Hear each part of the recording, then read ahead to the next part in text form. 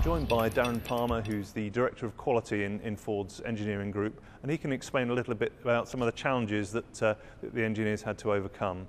So, Darren. Oh, thank you. One of the key things we needed to do was, first of all, manage the side impact. On a normal vehicle, you have a pillar called here, we call it the B pillar, and that pillar creates a lot of strength so that in a side impact, it will not protrude into the vehicle.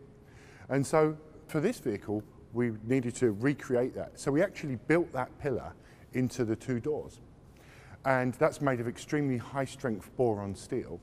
And together with special latches that are specially designed to clamp in a crash, you get the same crash performance in side impact that you would on a normal car. We also needed to make sure that the vehicle's stiffness was maintained, because that leads to dynamics and handling and gives the whole character of the car. And dynamics and handling is something that is in part of our DNA in Ford. So again, we used those high strength boron steels, and also the latching system. When the doors are shut, they're very tightly clamped to the body and they become part of the stiffness structure of the car, so that you still maintain the dynamics and handling that you expect in a Ford car. For this vehicle, we needed to design in quality from the start.